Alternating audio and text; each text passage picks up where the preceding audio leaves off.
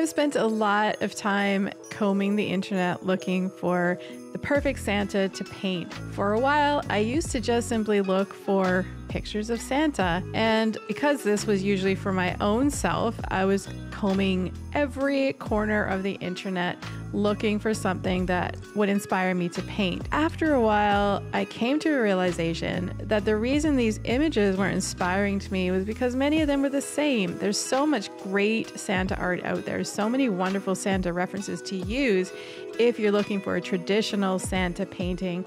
But for me, I wanted something a little less traditional. Like, let's think about it. If Santa was a real guy, he would look like a real guy. I don't think that he would be looking like a lot of those jolly Saint Nick images that we are so used to seeing. And I really like the idea of painting a little series of realistic Santas. So to do this, I didn't have to comb the internet. All I had to do was go and find some inspiring bearded faces to paint. I decided to do a series of Santa faces, and you can see here on my easel, there's another Santa right by the one that I'm working on. There is already a video here on my YouTube channel with that Santa and the process, so go and take a look. I will link to it in the description as well. If you're new to painting portraits, painting beards is actually a really great place for you to start. When I was teaching some paint and sip nights, now these nights are not filled with artists who are eager to learn new skills. They're usually filled with wonderful people who just want to have a lot of fun. Painting portraits is not the easiest thing to do when you don't have a skill base to fall back on.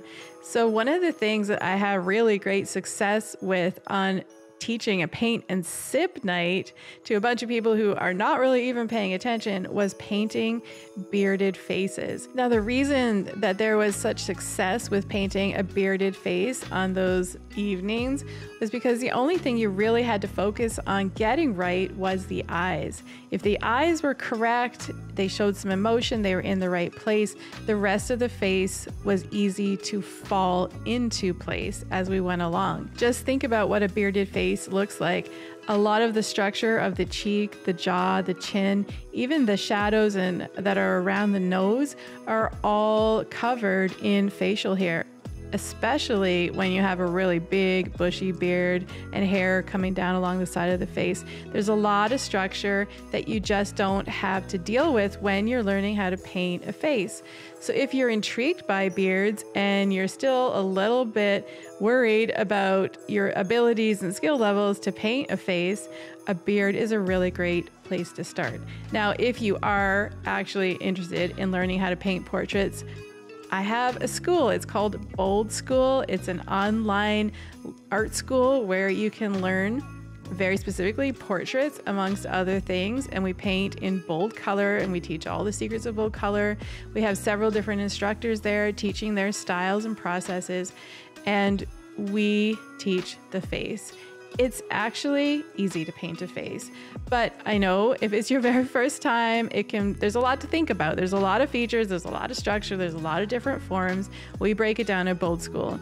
But here today, I'm demonstrating how to paint a bearded face, which, like I said earlier, is a really nice, simple place to start, but it's also a lot of fun. And there's so much texture in a bearded face, and often a bearded face is portrayed on an older face, which has a lot of architecture to it. There's lots of wrinkles and depth in that face, and that's one thing that really draws me into painting wrinkled bearded faces. So back to my series, I wanted to paint non-traditional Santa faces. So I found a whole bunch of references and printed them out, and this is my second Santa face. Now, this is simply just a man who has a nice, beautiful beard. He's looking down. He feels really contemplative to me. So I wanted to bring in some really warm light, you know, the blues that are in his beard and coming from one direction in the shadows, that cool shadowed side of his face gives you that illusion of nighttime, of winter. And then you see this warm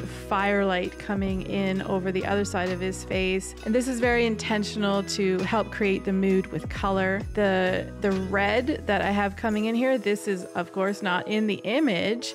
but I wanted to bring the red in to bring in the feeling of Christmas. So even though in this painting, there's nothing really traditional, nothing that is blatantly Christmas, we're getting the feel of the red jacket of Santa and that warm glow of a fire on a winter's night, which is where I live in Canada, usually happening at Christmas time. So it brings in the illusion, that feel, the essence or ambiance of Christmas, just simply through the light and the color of red in his suit jacket.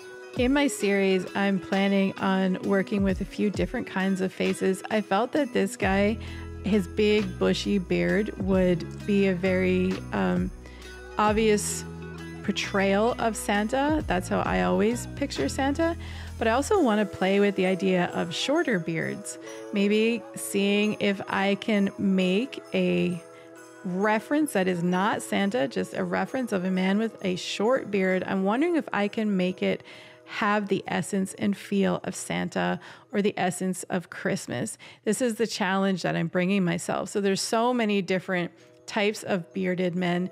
Now, if you simply just Google bearded men, you'll see a lot of people who photograph homeless men, because a lot of homeless men will have long beards, and a lot of them look sad and very tired, a little bit haggard. It will be also an interesting challenge to take a painting or to take a reference photo like that and see if you can turn it into Santa, because Santa is often thought of as jolly and happy. I mean, what a wonderful guy. What he does, he works all year just to give presents to kids. He's got to be a jolly guy. But maybe, you know, he's a little tired too. Maybe on Christmas night when he gets home, or Christmas morning when he gets back home, he's tired. Maybe as it gets close to Christmas, he's stressed and anxious. Can you create that type of an emotion and look in a painting and make it feel Christmassy? Give it a jolly is probably not the right word, but give it a very nostalgic feel, or just a feel to bring in the contemplativeness of Christmas. It's just a challenge to look at all of these different references that are available simply of bearded men and see if you can bring Christmas into them. Now, this guy was very contemplative, and as I paint him, I feel contemplative myself with this warm firelight and this glow in his downturned eyes, his contemplative look. And I think about, what is Christmas? Christmas is about the birth of Jesus. Jesus is God come to earth for the purpose of bringing peace into the hearts of man. And later on, as everybody found out as the story goes, he came to earth so that he could save mankind. So this was a really big deal. And to me, this Santa is giving off the essence of the story of Christmas, the story of the first Christmas. He's contemplating the true gift that was actually brought down to earth. So I feel like that pulls the essence of Christmas into this piece, even though he is not blatantly Santa. He doesn't have the Santa hat on. There's no reindeer. He doesn't have a jolly look. He doesn't have a red nose. But that essence of contemplating the meaning of Christmas, the purpose, the true reason we celebrate Christmas, that's what I feel is being pulled through this piece. One of my favorite ways to finish a piece, as you just witnessed, is to splatter into the beard. Beards are fun because you get to play. You get to add layers of texture. You don't have to paint a beard with a tiny brush, painting every single hair, making it look realistic. There's a ton of layers, light, and interest and movement in a beard. And that is another reason why it can be a lot of fun to paint a bearded face if you're new to portraits, because you don't have to get more uptight about painting another feature. You get to be loose and free in experimenting with brushwork and layers and texture in painting that beard. Thank you for hanging out and watching my contemplative bearded Santa come to life on my easel today. It was so fun to have you here. If you want to learn how to paint faces, go check out my online school, which is called Bold School, and it's found at www.boldschool.com. There's lots of great resources there, a few freebies, and lots of amazing classes to choose from. I do have plans to roll out another Santa video next week, so if you want to see how I paint from a bearded reference in a whole new way, be sure to subscribe and you'll get notified. And until then, Merry Christmas.